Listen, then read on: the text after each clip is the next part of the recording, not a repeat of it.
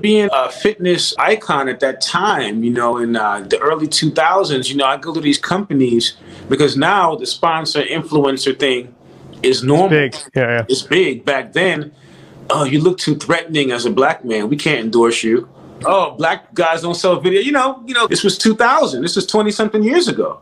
They tell you right, oh, black people don't work out. We're not giving you any type of endorsement. You know, black people don't buy vitamin. You know, so it's a lot of adversity, even doing health and wellness back then as now, which is exciting. Which is exciting now because, you know, we get to control the narrative now, the disruptors.